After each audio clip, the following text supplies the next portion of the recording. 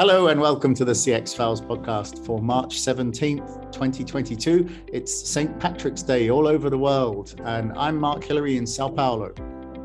And I am your resident Irishman, Peter Ryan. And Mark, let me just emphasize, I, like you, am a proud holder of an Irish Republic passport. So if anybody's got a right to be celebrating today, it's you and I. Well, yeah, I'm also an Irish citizen as well, and I think that probably that's a secret that people don't guess when they listen to this. We've got a Canadian and a British guy, but we're both actually Irish citizens as well. Exactly. And very proud to be an Irish citizen. Really happy that we're recording in St. Patrick's Day. And I am especially proud that I am recording this today from New York City, where I happen to be on some business meetings. But I don't think you're going to find anywhere more festive on St. Patty's Day than New York in the United States. I've actually got thousands of video games at home, and they're going right back to those early days of things like Pac-Man and Frogger.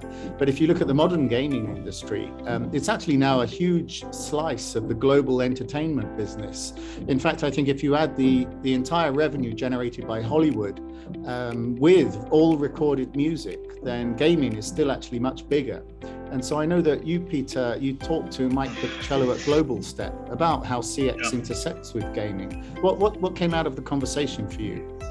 Look, Mark, like myself, Mike is a Montrealer, and I got to know him several years ago, and I can say he's truly one of the most talented people in the CX space. Now, in the last couple of years, Mike went to work for GlobalStep, which does have subject matter expertise in the gaming industry.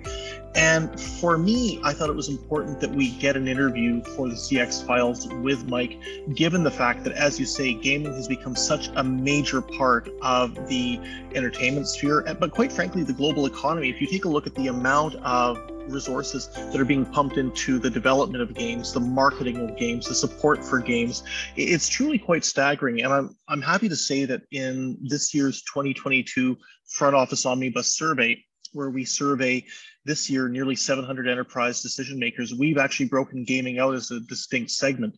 And I'm very anxious to see what the key results are.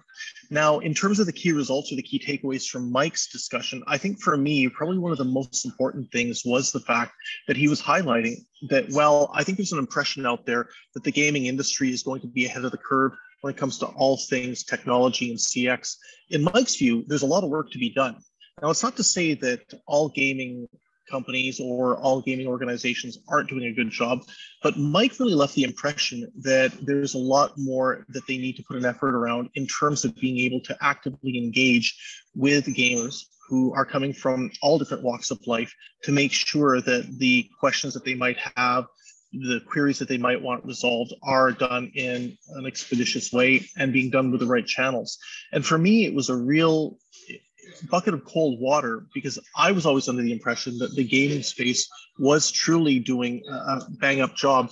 But according to Mike, who's really at the coal face of this, as I say, there's definitely more improvement that has to be made. Yeah, and I think that one of the areas where I've noticed gaming has really been leading the CX industry is in the idea of going for subject matter experts. So traditionally, you'd hire people into the contact center because of their voice and their attitude, their aptitude towards helping people, and then you'd train them on the stuff they need to support. But quite often now gaming companies are going after gamers specifically, especially the gamers that are fans of their particular games, and then asking if they want to help support the other gamers. You're spot on, Mark. And I think that what for me really stands out with what you've just said, finding those not just subject matter experts, but people that are passionate about products or specific services. And there's lots of them out there, whether it's gaming, whether it's fashion, whether it's sporting equipment, whether it's computers. There's so many different people out there that not just want to perhaps give their advice, but are actively seeking a way to promote and evangelize these products or services. And this, I think, falls even into our longtime discussion that you and I have had with our friend Terry Reibold about the gig economy and leveraging that business model as it relates to some of these different products and services that you can find these great brand ambassadors around that are in a position to potentially give that support, but using potentially a funky and new way of doing it. Yeah, and I think that specifically from Mike's discussion with you, I thought it was really interesting how he talked about changing demographics and how video games are now being utilized by people from, from seniors right down to kids. And the thing is that when you often see a mainstream media report about gaming, they still talk about Donkey Kong as if games from the 80s are what people are still playing. And of course, there's retro enthusiasts, but that's not the majority of gaming now. People are gaming on their phones, on consoles. It's an adult pastime, but I think that the fastest growth is in the over 50s segment. So this is really interesting.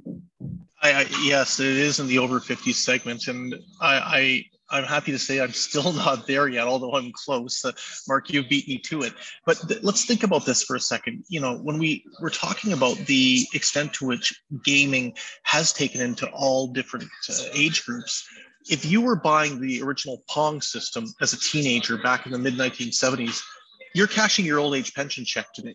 So that just goes to show you somebody who's been an enthusiast since the original days of TV games, as we called them when we were growing up.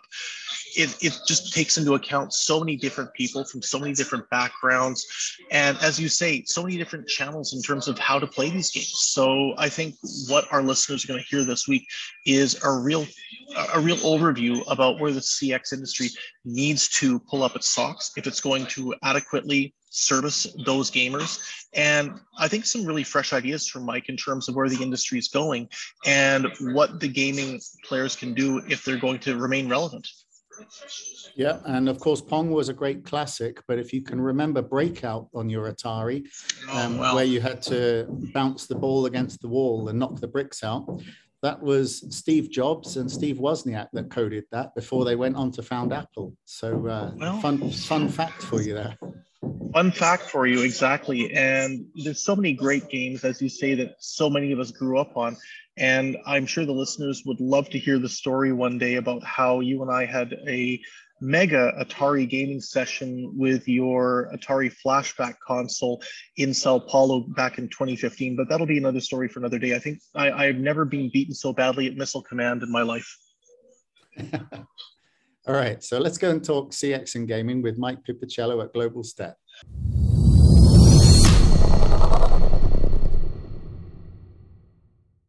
The CX Files is delighted to welcome Mike Pipicello for this week's episode.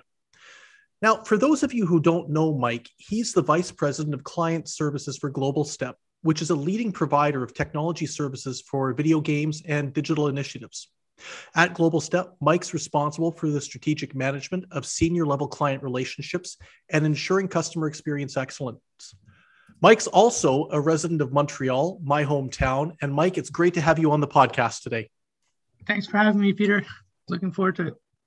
Well, it's always a pleasure to connect with you. Mike, you and I have known each other for a few years now.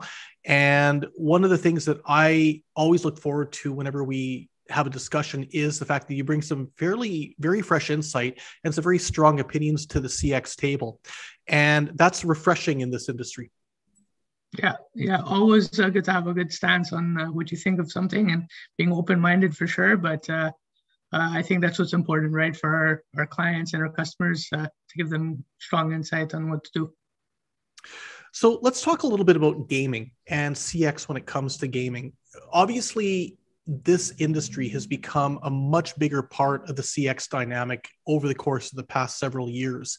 And I would dare say it's one of the fastest growing verticals as it relates to the take-up of customer experience management. Maybe as a starting point, Mike, what do you see as the biggest customer management challenges that the gaming industry has today?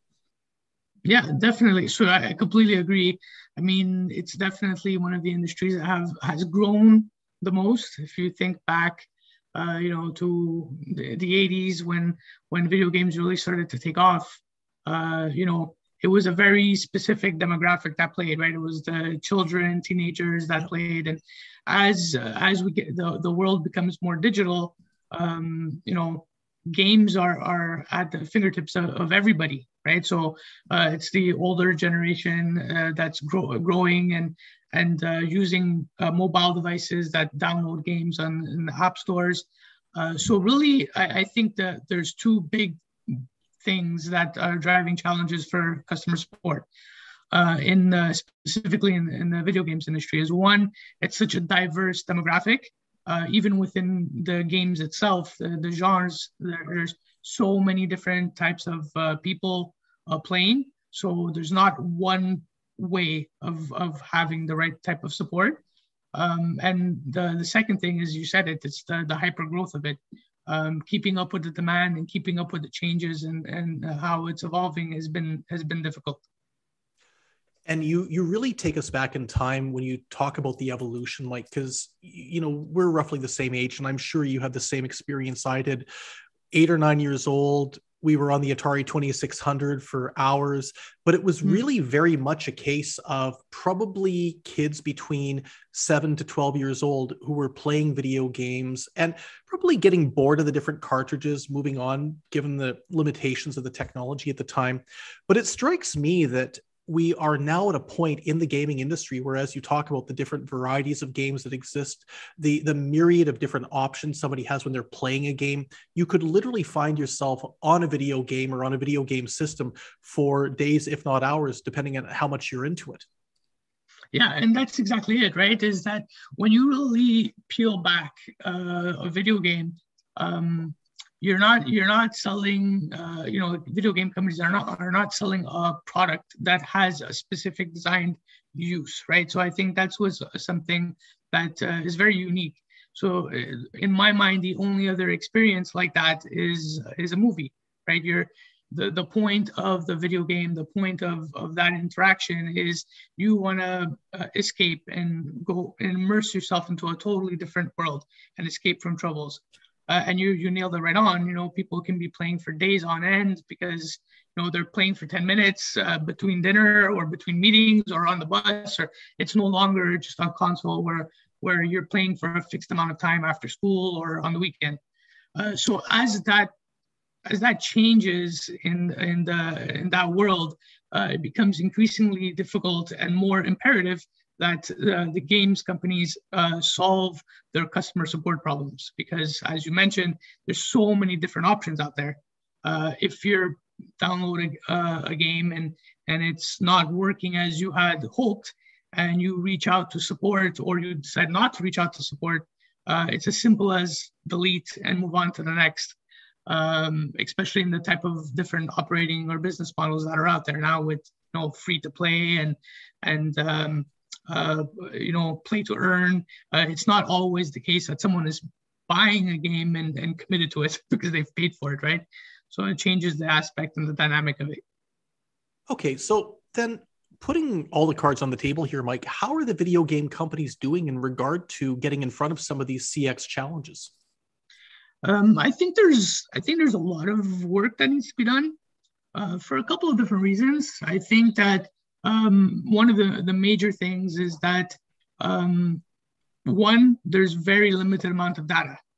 I'm finding there's a lot of good business analytics that goes behind how a game is performing in terms of downloads and length of time people are playing. But the deep understanding of why people are not playing anymore or abandon the game is lacking. I think that's something where typically, the support or post-sales function kicks in, right? You're taking feedback from people and hearing what they're saying and then feeding it back to your development team. I think that's something that's lacking in the industry. The other piece too is that the bulk of support is done, and part of it it's because of the demographic, but the bulk of the work or the bulk of the support is done via a ticketing system. And we all know that, as soon as you start implementing ticketing systems, the response time is not where it should be. So what I guess the challenge I see is overcoming and reducing that time to resolve, because all that time lost is potentially your customers, your players moving over to a different platform, moving over to a different game, and losing money or players in the process.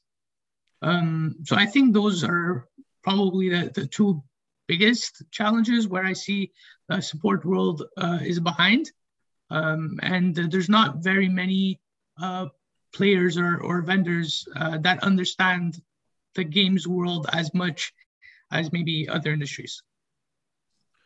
So let's talk a little bit about the end user, the individual that might be having to avail themselves of the customer experience support from a video game company. We talked a little bit about how the demographic has changed over the course of the past 3-4 decades. And I think that that's definitely clear from when we first saw the initial Pong that came out in the mid 70s all the way to 2022, where you're virtually talking alternate realities, which is quite something when you think about how rapidly this technology has evolved. From your perspective and experience, Mike, what does the typical profile of a gamer look like who might be looking to contact a CX department to try and find out how they can download something or how they can get to the next level within a video game or to troubleshoot an issue? So it's everybody, right? Like that's where I think the industry is now.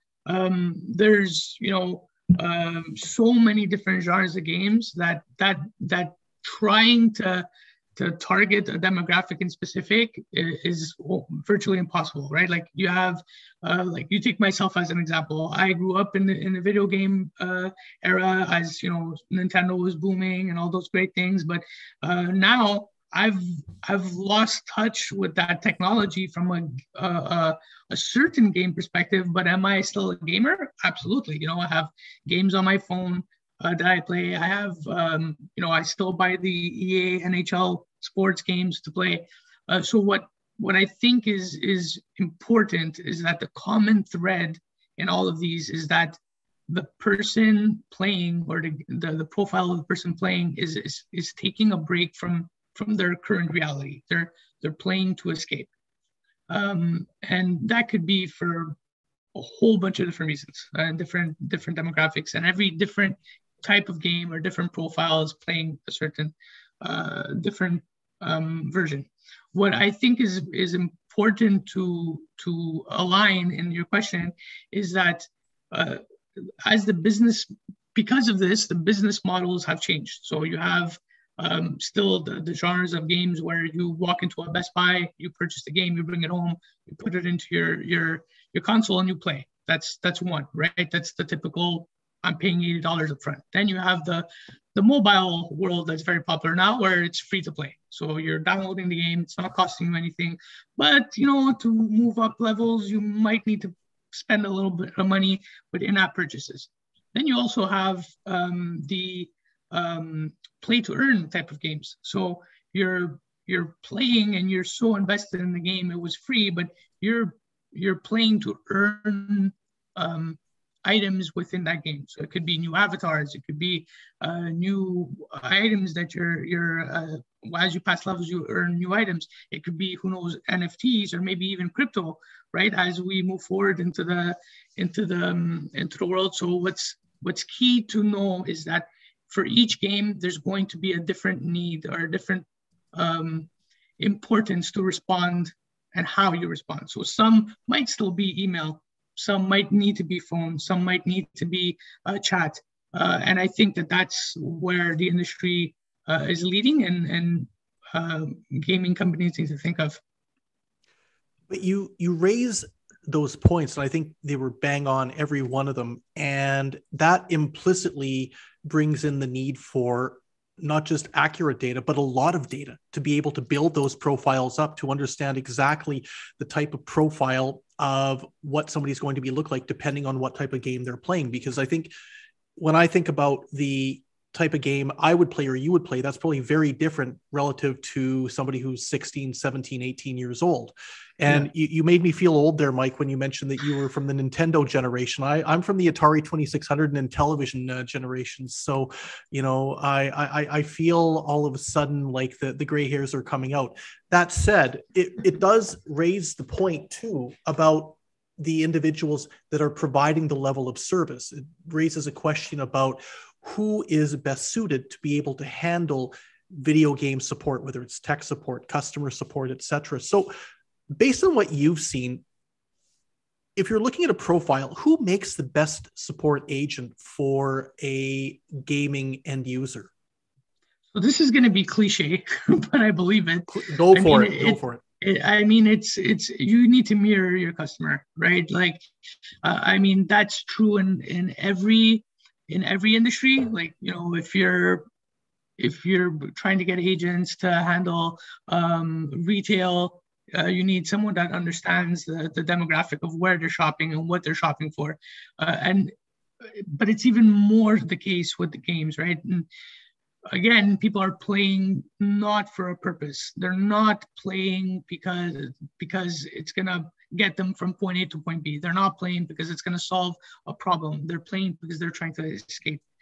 So if something's not working and they do need to get in contact with support, you want to be in touch with someone that understands that escape, that, you know, experience. So that's number one. It needs to be someone who's in tune with that specific genre of gaming. You know, they need to understand that and empathize that, hey, I took you away from your escape. And not only that I take you away from your escape, but I'm creating another problem that you were trying to escape from, right? Like the last thing you want to do is have someone playing to escape from a problem and then, you know, they need to email or call or creating another problem that they're trying to escape from. So it needs to be someone that can empathize, understand the nuances of the game as well and the characteristics of the game. So it's hyper important that you know, the partners, the vendors, whoever is also onboarding people that are passionate about that game itself. And it really strikes me that, as you mentioned, and I think very succinctly, the fact that when you're playing a video game, you're doing it to escape. It's like you referenced movies earlier. It's the same thing. You're looking to escape. And if something goes wrong with your streaming or something goes wrong with your DVD player, you want it fixed now. And you really need somebody who's going to be in a position where they're going to take that initiative. Based on what you've seen also, Mike, this is one that I think the business model comes down to. Has the gaming industry lent itself towards work from home? Because that's always the impression I would have had, that a work from home agent would be very well suited to supporting an individual end user that might need assistance with a game or a gaming issue. Yeah, absolutely. Definitely. Like, for instance, where we're at now, at GlobalStep, the vast majority of our employees are working from home. You know, that model works well, and I think works well for our clients. The other aspect of it is as well is that I didn't mention it before, but depending on the structure of the organization or partner, vendor, whatever you want to call it, is if they have other elements of that support within the organization. For example, a company like ours at GlobalStep, we also offer testing services. So as an organization, if you're understanding not only what happens on the front end or what your user experience is, but you have the DNA of understanding the back end, you can, you know, better be equipped to handle those queries. But absolutely, a work at home model is very successful for us. So then let's ask a question around technology. Obviously, the buzz currently is around AI-enabled chatbots. The buzz is around self-service. What do you see as the role of these frontline technologies in the gaming sector? So from my perspective, like you know, the chatbots and all that is absolutely needed. You know, the interesting thing is that in the game space right now, like I said earlier, most of the support is coming through on web forms. I find it ironic that the video games industry is one of technology that's so far advanced in many different ways and behind on that. So I think that there's going to be a huge leverage and push on technology and chatbots to solve things that should be deflected away from web forms and emails. Things like reset password, you know, a lot of that is parts of the problem. That's a big contact driver for them. And then the more complicated things is where I think we need to start humanizing it, right? Of again, feeling the pain of that gamer, of that player. I'll give a perfect example, a personal one, and it's a huge brand name too. My son is completely immersed into Roblox. We had he had a problem with his profile 2 years ago. There's a lot of effort that he put into gaining different articles and different items, and because he is not allowed to play during the school year, he forgot his password. So when he went to log in in the summer, it didn't allow him to log on because he doesn't have an email. There was no way for him to reset the password. So we needed to contact support. It was via email. To this day, I still do not have a reply. So we had to give up and open a whole brand new account, starting from scratch. So he was heartbroken, right? All the progress he had made throughout the whole year, playing the game on the weekends, everything was all completely gone and starting from scratch. So, it's really striking the balance between what types of contacts need to be handled now, quickly, to get me back online, and which ones need to have hand-holding and help because it's that important to a player. And I think that there's a big difference between the two, and too many of the contact drivers are dumped into one. So yes, technology, I think, is going to be huge in solving problems, but I think compared to other industries where in support that they're moving towards technology, video games needs to pull back a little bit and add some human element to it as well, which has been really lacking. Well, Mike, this has been a fascinating discussion about an industry that's really, I think, taking the CX sector by storm. We wish you all the best in 2022, as well as for GlobalStep, and you're welcome back on the CX Files anytime. Thank you, Peter. Thanks for having me. It was a lot of fun.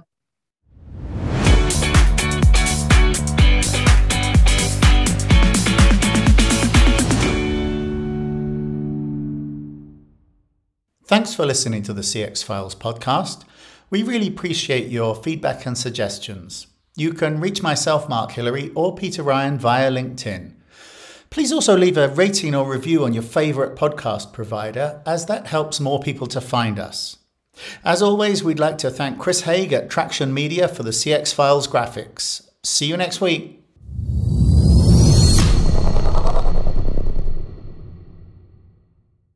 No, I was just going to say there's a lot of, I'm not going to say what I was going to say. That'll be our blooper. Yeah. All right, then.